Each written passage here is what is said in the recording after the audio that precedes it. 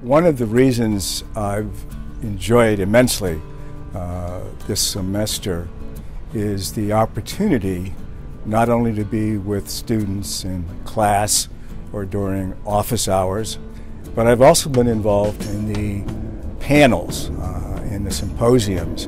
That commitment to excellence and that commitment to diversity and inclusion, I've never seen a place better at it than USC and the Center for the Political Future. Several years ago, I met someone, Leslie Sherrill, who went to USC, and we became political allies. And some time later, she said, you know, you might be interested in teaching at USC. And before I talked to Bob, I knew what I was going to say, and it was going to be yes, because it was all about what I think politics should be about, emphasizing civility, talking to one another, a real dialogue. There comes a time where you don't have to give up your civil rights advocacy. You can continue active advocacy, but you get opportunities to pass on your experience and your expertise to people who are going to follow you.